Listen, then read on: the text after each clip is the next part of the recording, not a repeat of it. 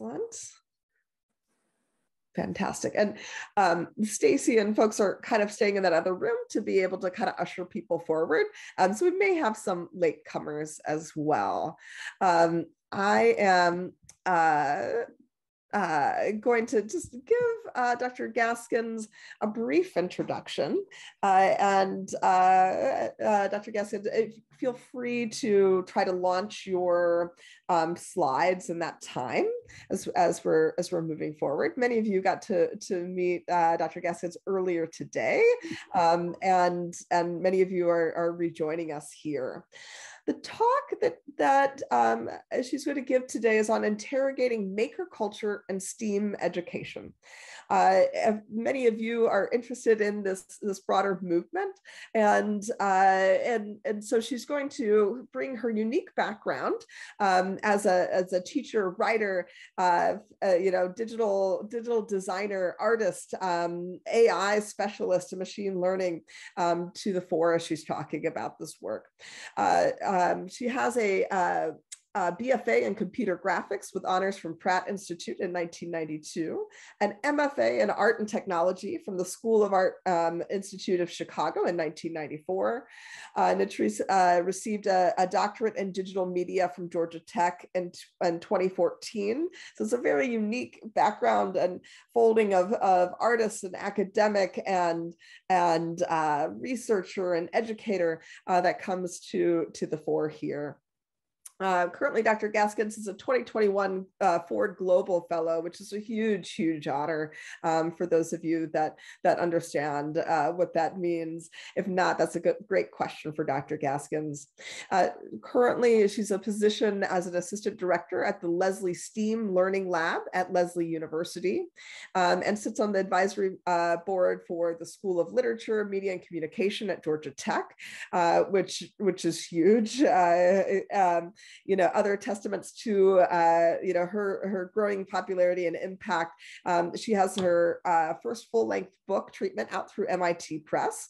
For those of you connected to the Creativity Labs, or if you'd like to read a copy, we've got several copies at the lab.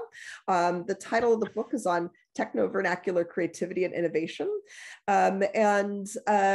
Much of what she has to say in that book is going to be talked about here, the theory and the practice and the art of that work as well.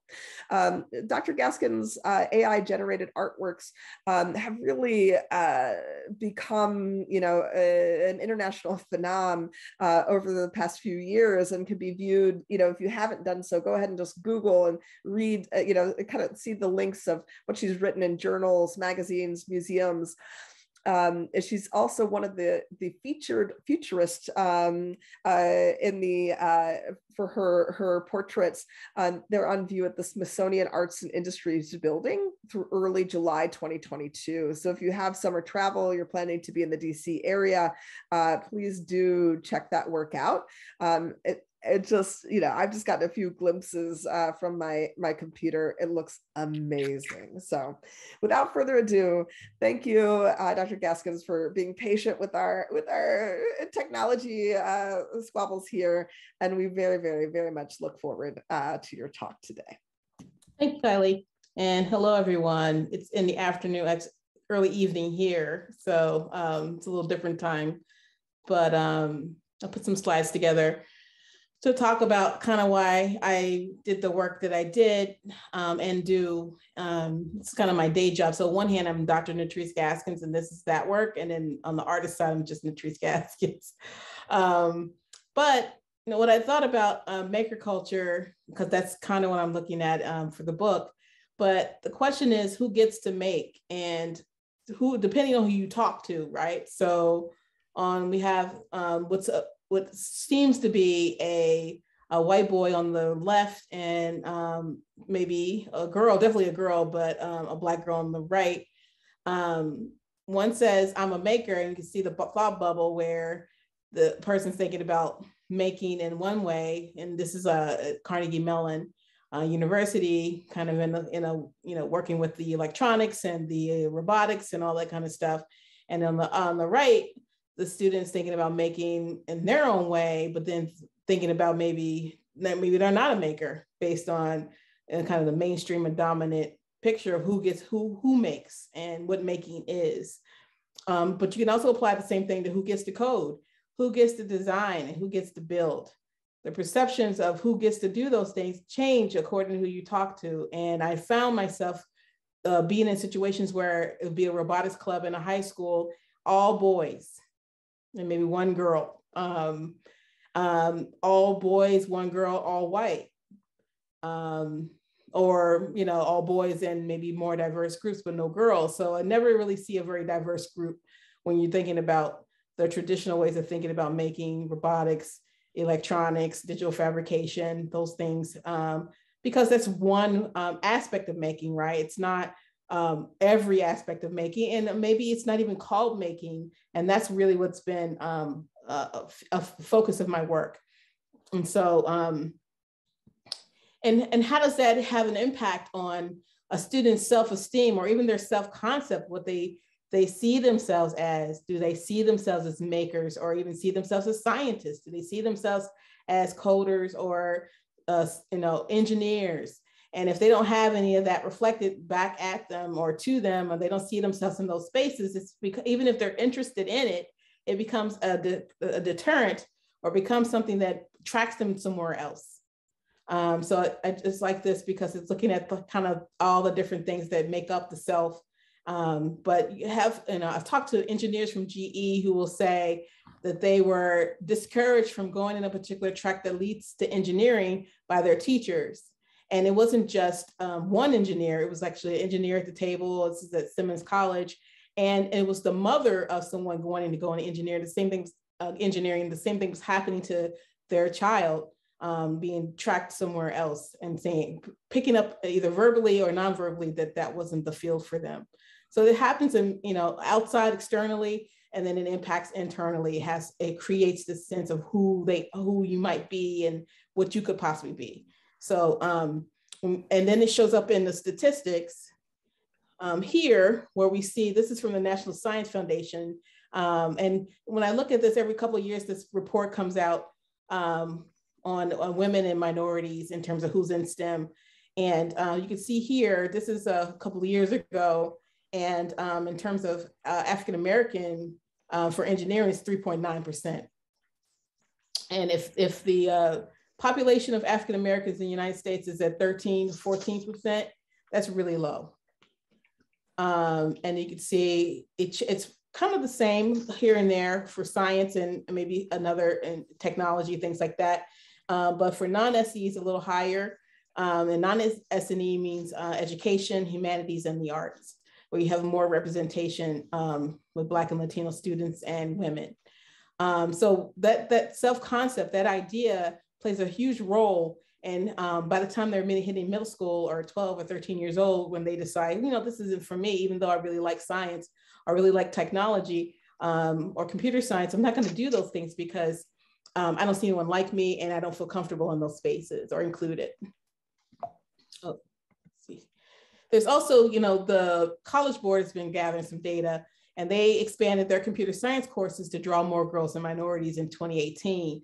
And I highlighted this part where it says for this particular teacher, the creative component and the collaborative component are huge in drawing students, especially for underrepresented groups.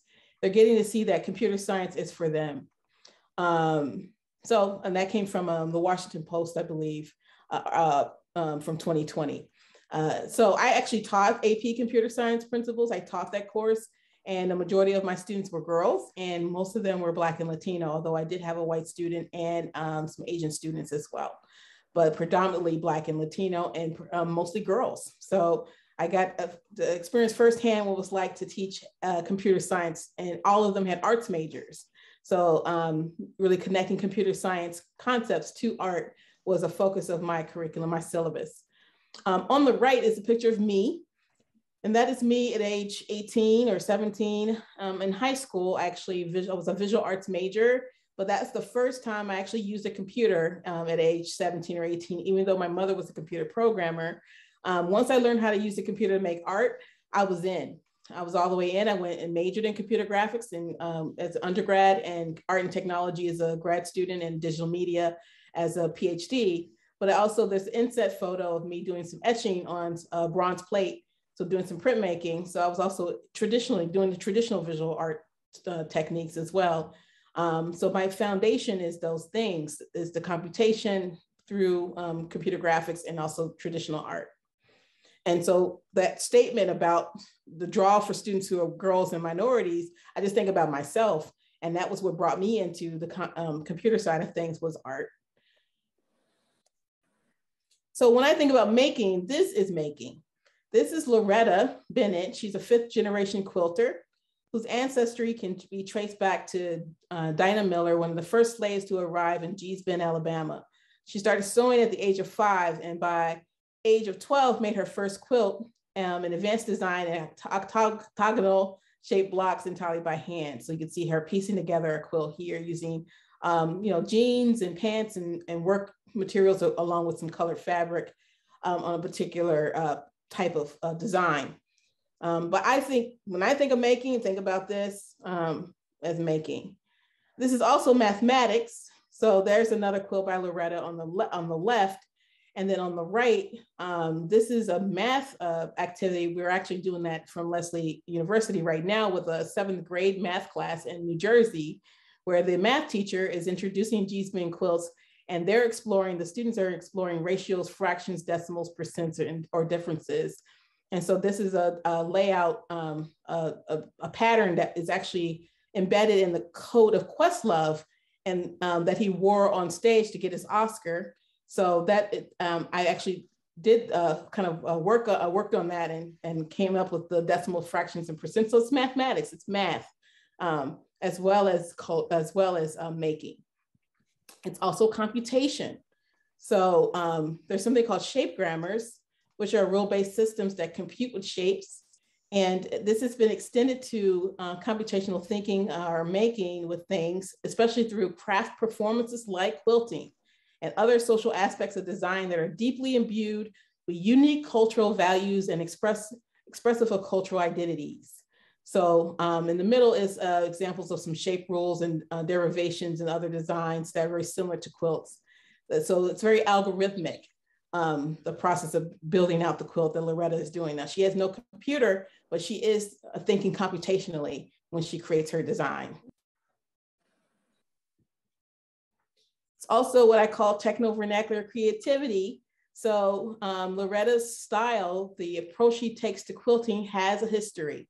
The history can be linked to Ghanaian kente cloth, you see in the center, and Kuba cloth, which is on the far right, from West Central Africa and Ghana, and the kente cloth.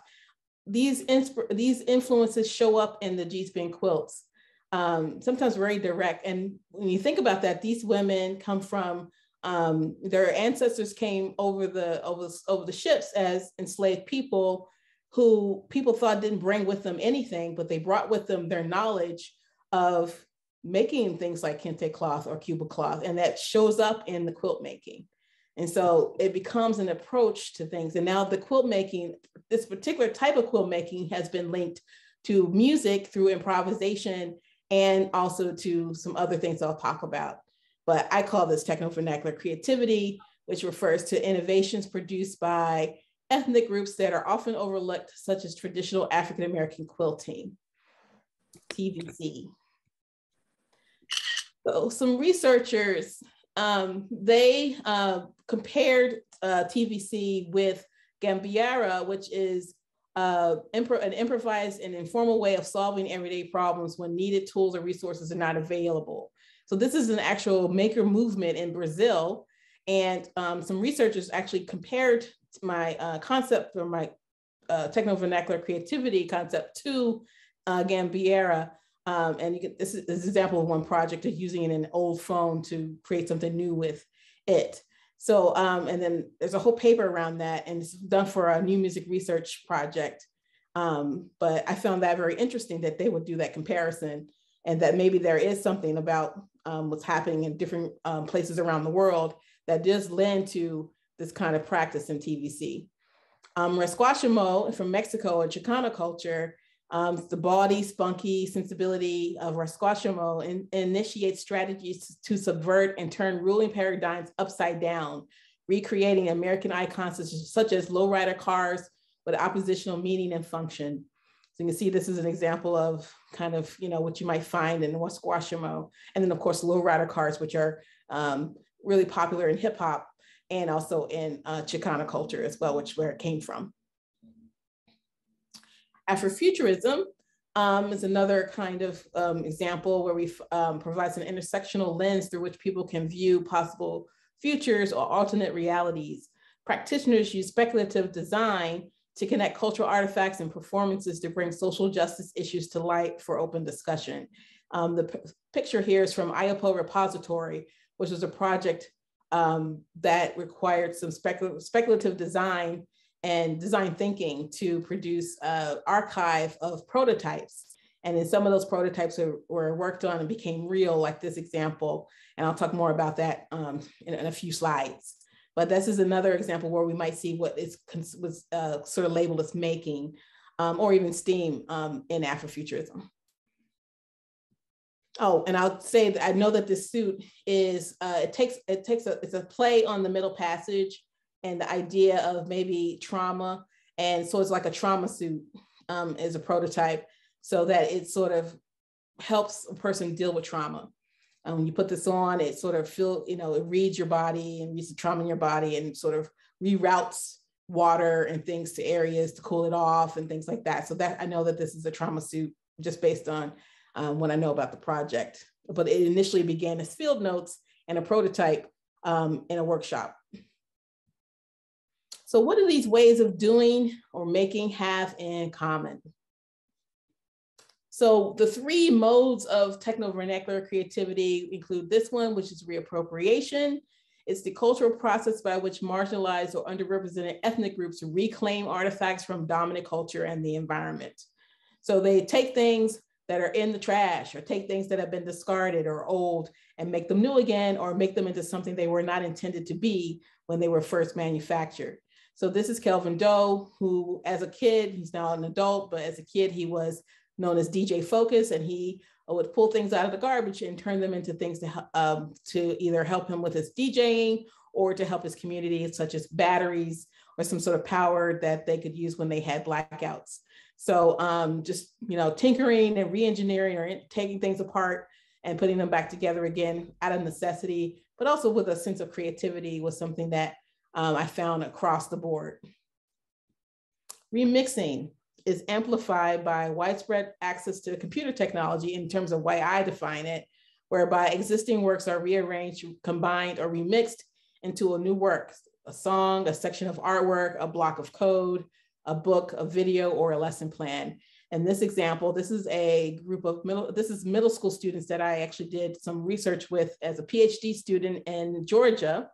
And they are testing out or trying out Afrofuturism software, which is a culturally situated design tool, or CSDT, based on the work of Saya Woolfolk, who is a biracial visual artist and is 3D artist who I know, and we were able to work with her and two other artists to produce software that teach kids about computational thinking, doing coding through like a Scratch-like language platform, and also how to simulate the artwork using the program and learning more about math and computer science by doing it, but focus on Afrofuturism.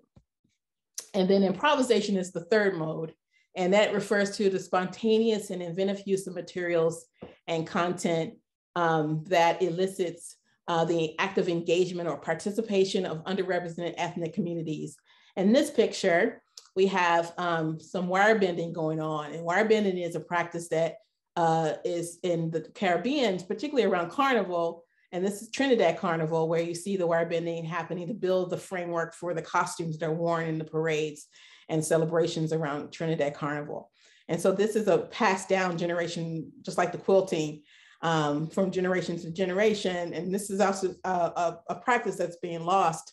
So it's a lost kind of practice that people are trying to regain through computation, such as Vernell Noel and some others around the grammars, the making grammars of wire bending, and this improvisation that's happening to create this work becomes computational now, today, to sort of hold on to those tradition and to those practices.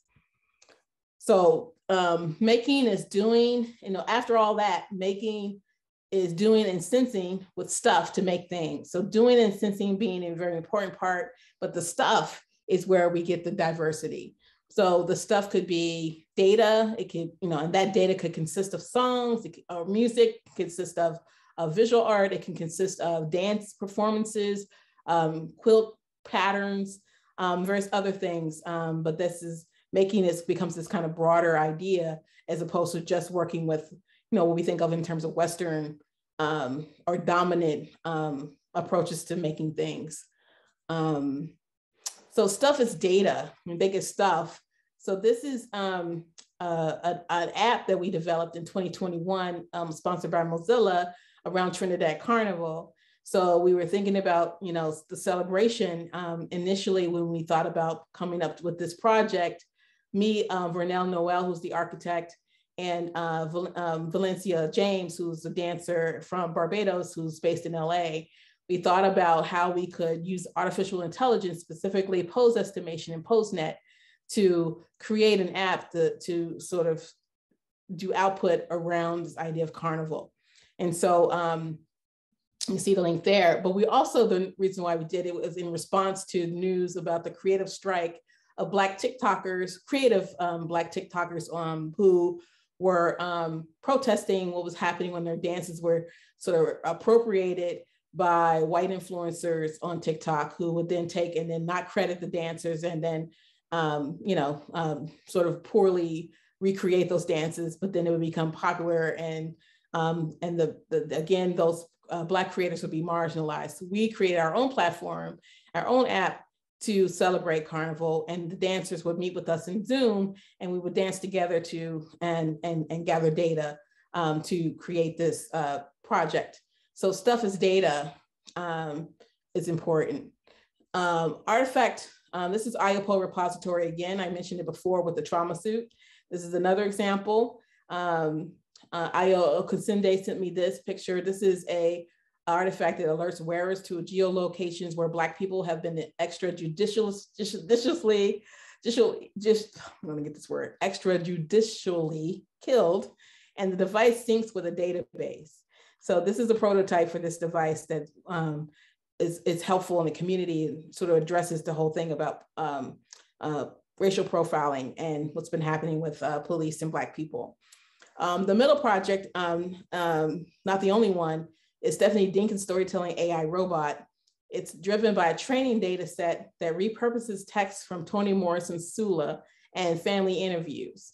So you can go up to this AI, you can see these people doing that here and talk to it and ask it questions, and then it responds based on the data that's been input from Stephanie and her team. Currently, this AI robot is next to my work at the Smithsonian in Washington, DC. So we're exhibited in our own little section. My work, Stephanie's robot, and Octavia Butler's typewriter are in the same area at the Smithsonian. Ayo Okasunde also explores this through his work. He critiques algorithms as languages of exclusion, challenging people to reconsider the ontologies and predictive power of such systems. And he really looks at, interrogates AI and uses cultural data to create a different type of AI than maybe the mainstream would create. So more and more artists who are Black and brown are really taking to looking at AI and interrogating it, but also looking at how it can be used creatively in a positive way, as opposed to a negative when we think about racial profiling and surveillance and all that, and racial and algorithmic bias and all that kind of stuff that's happening. We also think about some positive creative ways of using AI.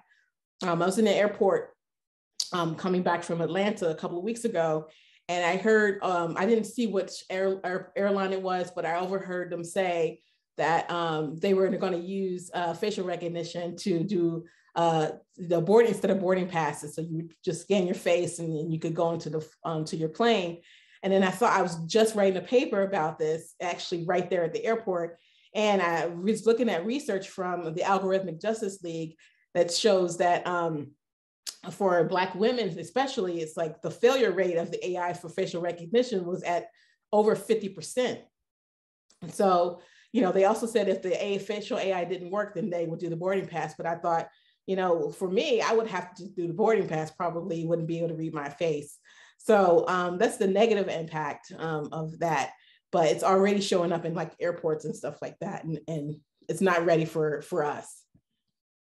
So translating these diverse making practices to STEAM learning requires a new framework or approach. And so if you apply a European or not a Western lens on some of these works, you will miss the nuances that are there that really make a very rich exploration of how making is happening in different communities. Again, it may not be called making, it may be called some of the things like I mentioned before, like with Squashimo, and it has a whole, different way of techniques and practices and customs that are not found in traditional dominant mainstream making practices. So it requires a new lens, a new framework or approach. I started thinking about coming up with a toolkit that kind of would help identify kinds of things you would pull out to be able to create curriculum or a syllabus and curriculum and lessons and activities to really incorporate TVC into a lesson or activity. So modulating, this idea of breaking down systems into smaller parts that can be independently created and modified and replaced and exchanged between different systems is one thing I looked at. Translation or translating, so the transforming dominant ideas into locally relevant and responsive designs. And so like math, for example, math concepts into quilting, acting on what is fixed or constant to make things that are flexible, cyclical, or dynamic. Combining, so layering and merging different forms of materials and sources to make new things, putting them together in such a way that each move in a work determines a subsequent action or response.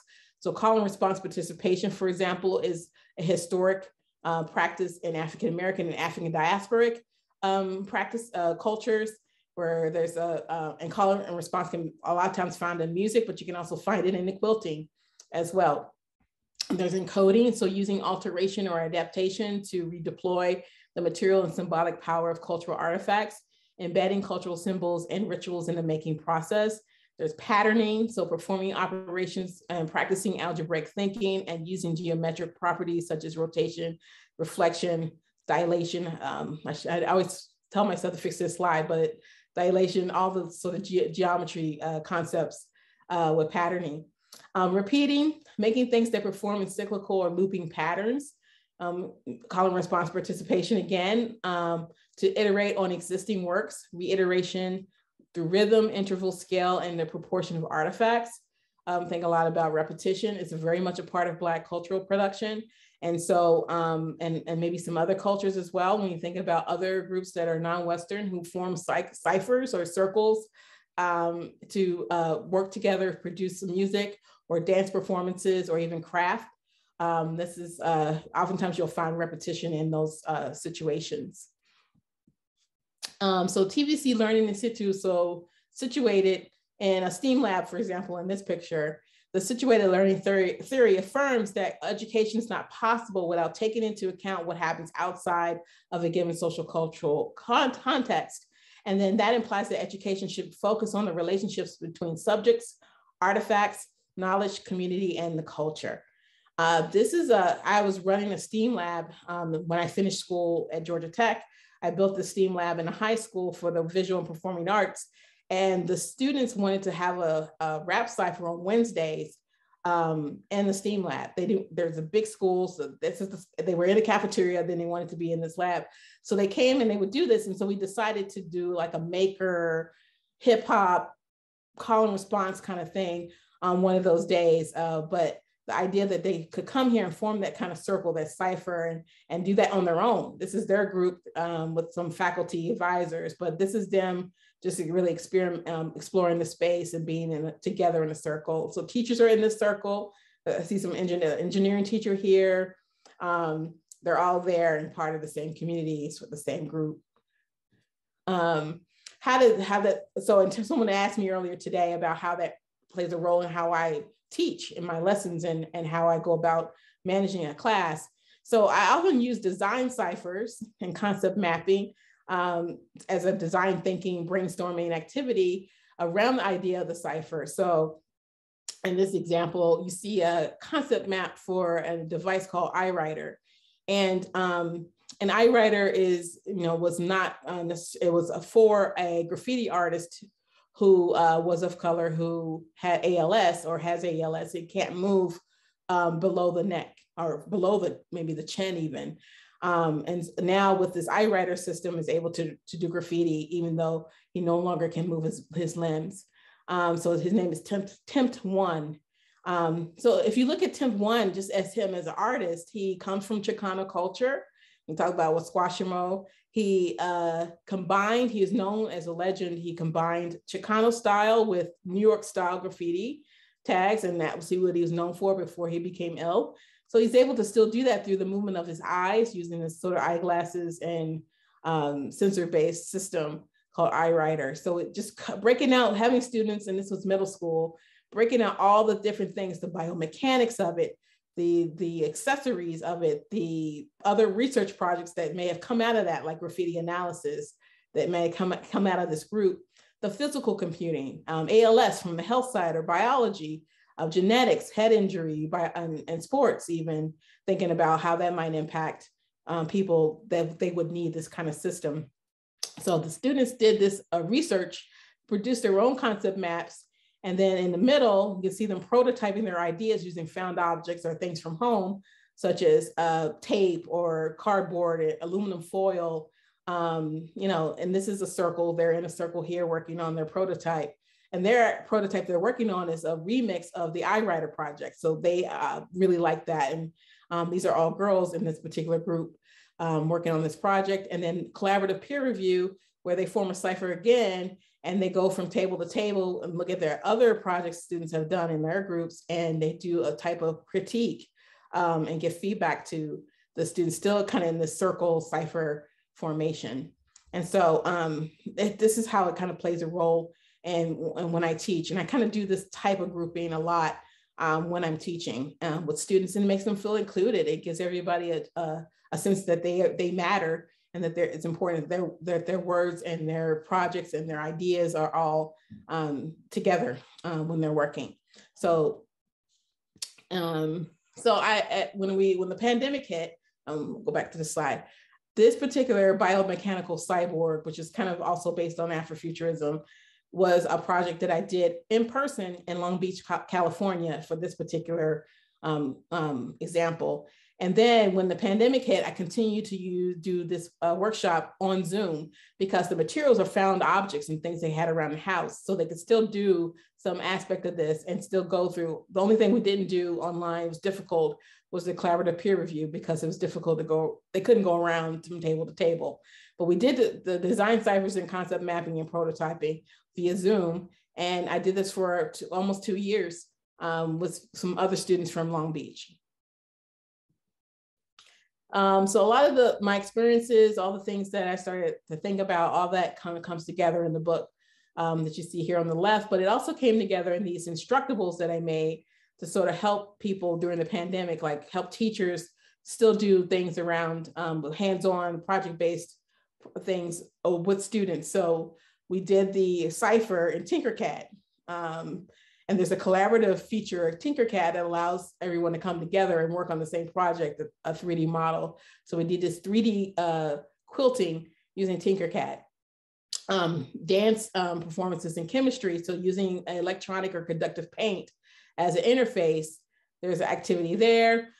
Exploring data visualization through pixel art and sonification of that data to introduce students to that. We also looked at quilt making in 3 dimensions. So looking at it from a sculptural 3D, making things out of 3D objects. That was another instructable.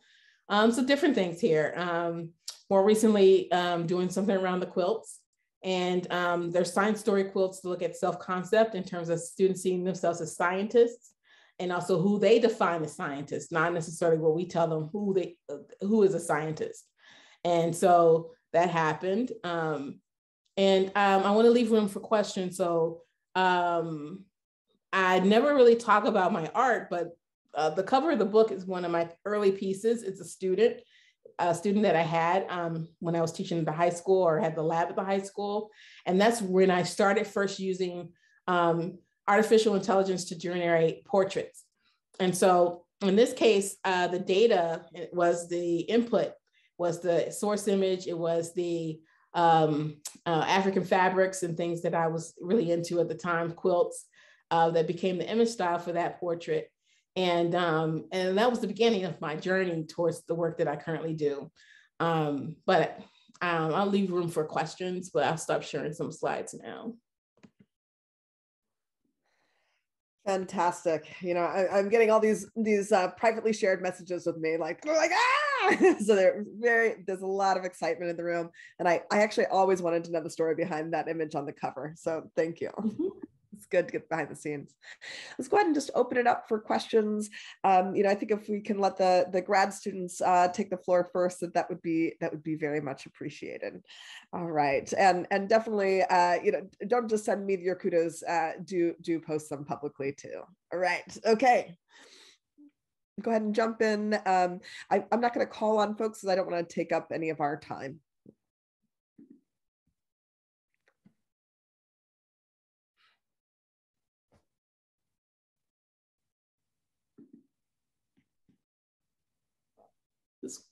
People absorbing, thinking.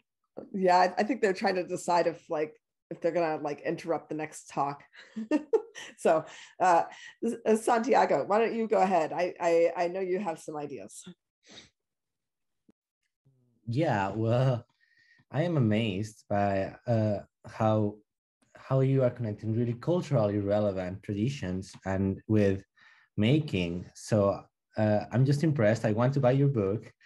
I want to have it right now. Yeah, I don't know if you can go a little bit deeper on the Chicano thing. I was curious about that. There's a film that came out when I graduated called Underwater Dreams. I don't know if you've ever seen it, but it was about a high school in Phoenix, Arizona, a robotics class. And the students there were the sons of undocumented workers who went to a robotics competition and beat MIT. So it's a documentary about their story. So I went to the Museum of Science here in Boston, and then they had a panel after the movie where one of those men was on the panel, and somebody had already gone through my PhD process and the TVC stuff, and they asked him, "What made you get into robotics? You know, what made you?" And he was like, "Hitting switches." And as soon as he said that, I said, "That's TVC." They were already, once they made the connection to what they had in their community, and hitting switches is lowrider terminology. Hitting switches is how they repurpose cars. And so he has already seen that type of work in terms of engineering happening in his community. So he and his peers just said, we could do that. We could do underwater robotics. And they were good, obviously good enough to beat MIT at a competition. Now, the other side of that is because they were from undocumented families, they could not go to MIT. So they beat MIT, but none of them were able to go. So a lot of them were caterers or working on lawn stuff, but they weren't not able to go. And I think one of them managed to go to engineering school, I think after going through the military. I forget the whole story. But the whole point is that the thing that clicked for them was lowrider culture, and they connected it to robotics. And that's a perfect example of that seeing the making that's happening in the community locally, and using that as an inspiration to get more students into robotics is one way to do that, like one way to go there. And so lowrider culture is something that a lot of us know about because we've seen the cars go up and down and so, you know, and do that stuff. But there's a whole culture of just doing that that's been going on for decades. It comes out of a Chicano DIY aesthetic and mindset. Yes, and another thing I want to highlight is when you compared your paintings and your drawings with computing, and how they computational processes were like analog computational processes were included in the making of those paintings or pictures, I just can't help but thinking on very strong geometrical cultures or geometrical graphic culture that is so present in Latin America. And I was just thinking on, wow, intersections between learning, computational thinking, arts, and Latin American culture are right there. I was so inspired by that connection. And I just want to add that could be made not just in making, because of course there's a whole, I was telling Kylie, like textile culture on making geometric textiles in Latin America, but also in what you did there, like graphic, like with or without the textiles, with or without the making. So really inspiring, and thank you for that. Thank you for bringing that to this space. Thank you. Sure. And it was even a moment when I worked in New Mexico. For a couple of times, I went out there to do one time a 3-week workshop, with youth, and applying the same approach there had similar results to when I was in African American ones, although the cultural connections were different. But just acknowledging it was just almost enough. It was the icebreaker that really brought them into the conversation and brought them into the work. When I was in Albuquerque, we were looking at pottery designs in math instead of quilts. They really went there with the research for a week to identify designs that they wanted to sort of remix and create a mural with. But again, the engagement was there just the way it would be somewhere else. And I found, I was in Spain and working with students that were immigrant students in Barcelona. And then I went across town and worked with more like a private school. And you could see the differences in terms of self-concept. The private school students were kind of, we do this. Meanwhile, there's some trepidation with the immigrant students, but with some encouragement, they were able to still do the same activity. But it was a big difference. You could see the difference, and it does matter. You can't just have a class and you have to make some of these connections up front. Thank you for that. Yeah, Spanish architecture and Spanish art and its influences in Latin America are really geometrical and really related to what you say, Sophie. So inspiring everything you say. Thank you. Thank you, Santiago. We've got a question from Maria. She's wondering, what kind of settings do your projects usually take place in? Is it formal schooling, after school settings, summer camps? And like, what do you look for when you're looking for a community to work with? I'm like, you're at Long Beach, you're just like inches away from us, so tell us more about your settings. The book, I try to include formal settings, like in the classroom with the biomechanical cyborg project, and also working with the youth in Albuquerque and Taos, New Mexico, where they were happening more as a enrichment or after school, out of school time activity. The Taos situation was really amazing because we were working with a Pueblo. And so we actually had an elder who was recruiting through their art center, young people to come into the high school for a week or two to work with us on a project. And so very much so trying to make them feel included was important, but I don't try so hard. I do it no matter where I'm at. But just acknowledging and allowing them to share their culture, share who they are, is half the battle sometimes with kids, to leave them open for new things that maybe is more challenging for them. They're willing to take it on, even if it's harder or more of a challenge for them, because you're making the connections for them in terms of helping to see where they might connect to something in their everyday lives or in their cultures. So yeah, there's formal and informal scenarios that are in the book, and sometimes they choose me, I don't choose them. People, will offer me a residency or to, like we did last summer, go in and do 4 weeks of robotics, AI, and artificial intelligence with students. Yeah, we got folks here. They're like, you didn't work with dramatic results, or did you? I work with dramatic result. Okay, they do it. All right.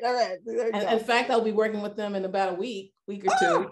All right. So I've been working with them ongoing since the pandemic hit. There you go. The answers to those questions in the know. All right. Faculty, feel free to jump in too. I know Michelle's posting something. now's your moment. Nikki, all the stuff on Ben's quilts. I'm sure you are dying to ask a question.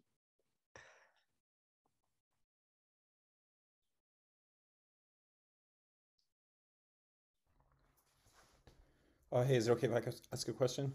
Mm-hmm. Hey, so Dr. Gaskins, thank you again for the talk. It's really great. Also, thank you for meeting with me earlier today. I wonder, could you talk a little bit more about how you use the term STEAM as opposed to the term STEM? And could you say a little bit more about what the stakes of that distinction are in your work? Sure. Even with the word STEM, when STEM was invented, coined, the whole point was around global competitiveness. They wanted to find a way to stay competitive globally in the sciences and technology and all that stuff. But what they found is that didn't work. There was something missing from that. So then in around 2011, 2010, they said, well, what happens when you add art to the mix, meaning something creative? Although you can be creative in design, it's a different process than it is when you're doing art, just art for alone. So when I gave the example of Bean quilts, we're working with a math teacher, but he's going to do with hand holding, meaning I have to demonstrate it to some degree to start.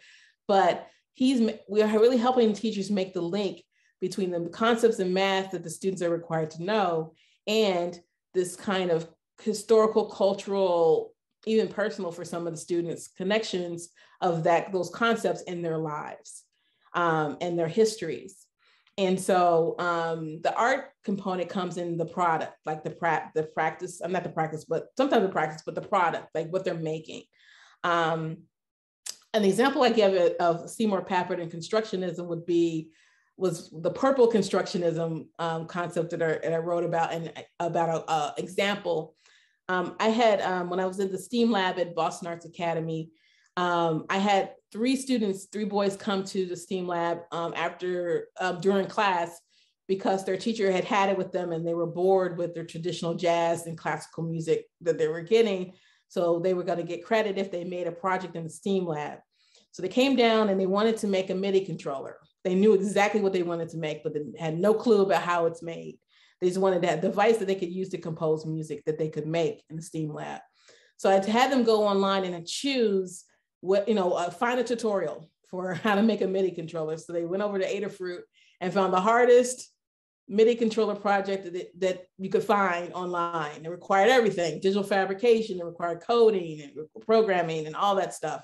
But at the time, and that was the year Prince had died, and I was playing a lot of Prince music in the lab. And I remember they were all music students, and they were being introduced to Prince as well because of music. And so they were asking me to play what I thought was one of my favorite Prince songs, which isn't with his name on it. Like he goes by Jamie Starr. So I prayed 7779311 by the time. And they liked it so much I had to play it over and over again. And students said it helped him focus. So you would walk in the room and they're blasting 77 over and over again, and they're soldering, they're building their MIDI controllers, and there's something, we're moving through electronics, which is engineering. We're doing a little bit of music. We got, all these computer science, because they had to program their Arduinos.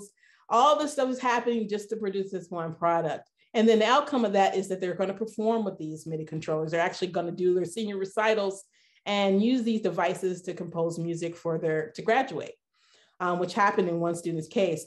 Some of these students were not interested in the conventional stuff that was happening in the class. And one particular student was never in class in the afternoons, was always in the hallway. This was the student who said that Prince's music made him focus. So this particular song made him focus, and he stayed with the project through the end, including the programming and coding the Arduino part, which he had never done before. When I think of STEAM, I think about that project because it has lots of little things in there that are from different disciplines, different subject areas. So you had a little bit of electronics and engineering, you had a little bit of design, you had a little bit of digital fabrication and stuff, and you also had the music. All of that was an important part of the process. So, but to be flexible that way, being able to move from mathematics into quilting and maybe into something else, into music, these are all things that can happen if you leave the door open for understanding how these things have connections. And that's what I think of when I think of STEAM. You know, always some kind of creative output, but how you get there might pass through one or more of those different subject areas in order to get to the end result.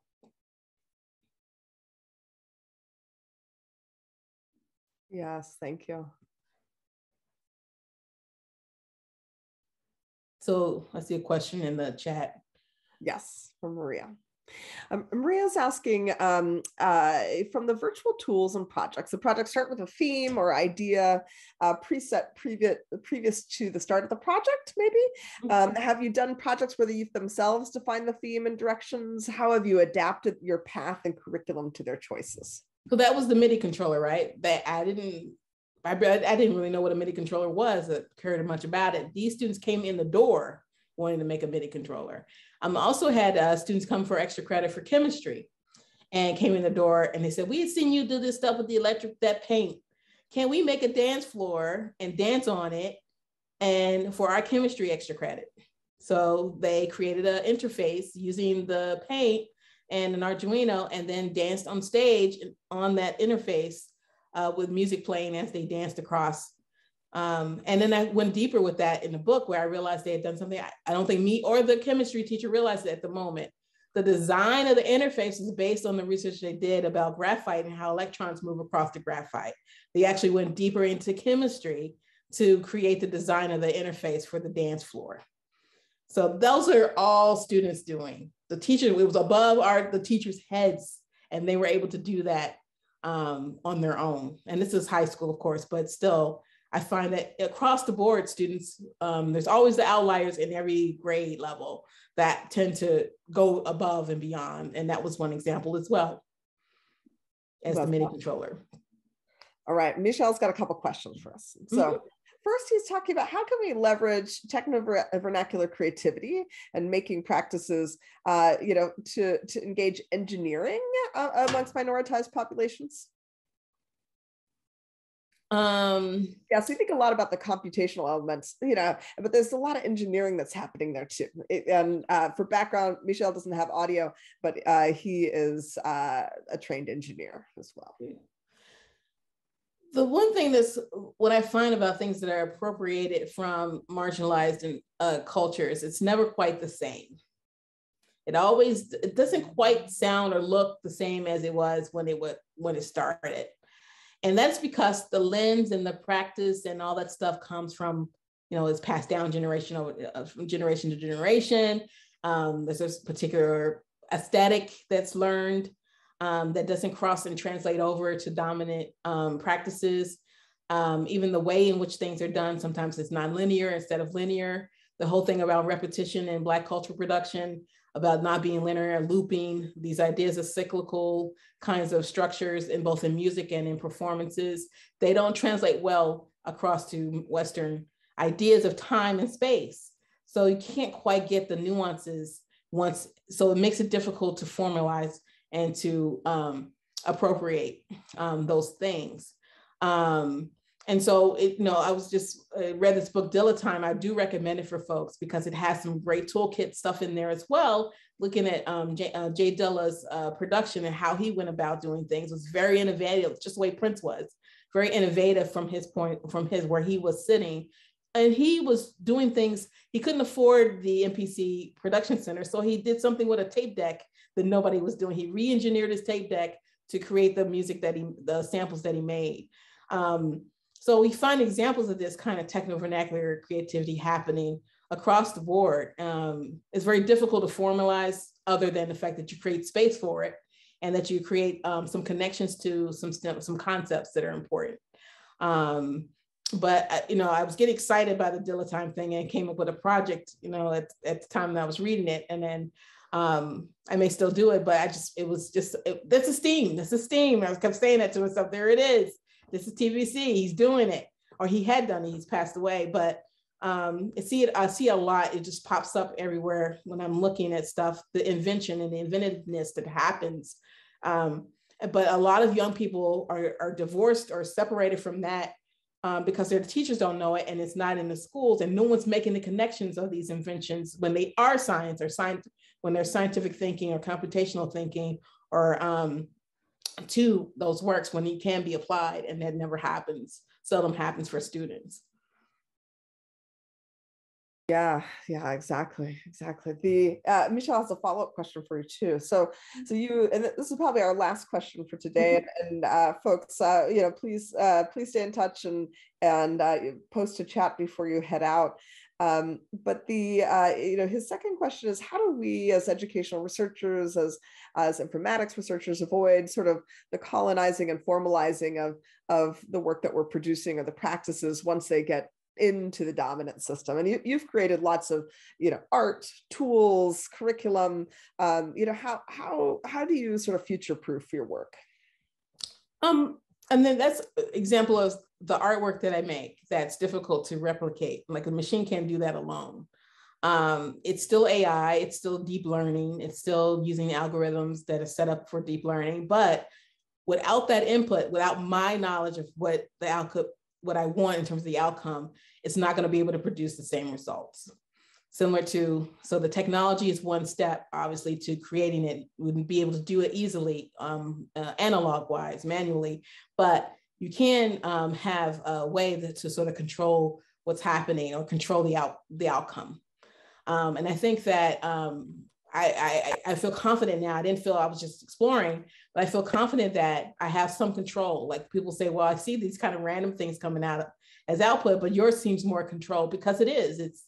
There's something happening in the process of creating that image that has the artist's hands taking over the process. And I think that's an important aspect of this technology or any of this stuff, is that there's a local, emic, personal, cultural lens that's being applied. That's the inventiveness. That's the innovation. That's the part that then when you take on the machine, or you take on the math, or you take on the engineering, the output, the outcome is something that's very specific and very different, maybe than. So it makes it more challenging for people to be able to appropriate or to take or to make more, try to bring it into the mainstream. And that's why I push for that, because I feel like right now, our educational system doesn't really create innovators the way they could. And sometimes, in many cases, kids are discouraged from doing that work. And that's why I push for the book to be out there, but also just to try a different framework to really increase the chances for students to feel okay with tinkering and prototyping and being inventive with what they're doing, whether it's math or a maker class. So. Fantastic. And thank you for doing that. It's a great, full circle back. The book is very useful in terms of the framework and thinking about how you can apply that to both your design work, to your educational praxis, and moving ahead. And I hope that you'll be in touch with Dr. Gaskins, moving ahead as well. And I really quickly, I mentioned Stefania Druga, who's doing the AI research for families and younger students. I put the link of her Twitter feed in the chat. Excellent. Thank you all. And thank you for being with us on a Friday afternoon, Dr. Gaskins. It's been a long day for you. Thank you. Yes. Thank you. We really appreciate you. And I am so glad that we were able to make this happen. I think you're going to see ripples for many years to come ahead through the inspiration that you've laid today. So thank you.